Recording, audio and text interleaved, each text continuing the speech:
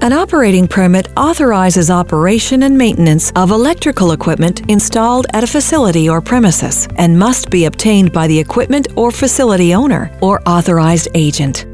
In British Columbia, an operating permit is required if you are operating or maintaining specific types of equipment that fall within the requirements of the Safety Standards General Regulation. It's likely that you will require an operating permit if you operate commercial properties, industrial plants, mills, manufacturing plants, multi-unit offices or residential buildings, schools, hospitals, or municipal facilities.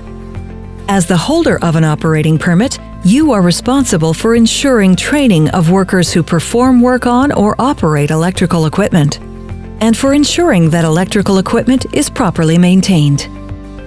For more information on roles and responsibilities associated with operating permits, see the Electrical Operating Permit Requirements Directive on our website.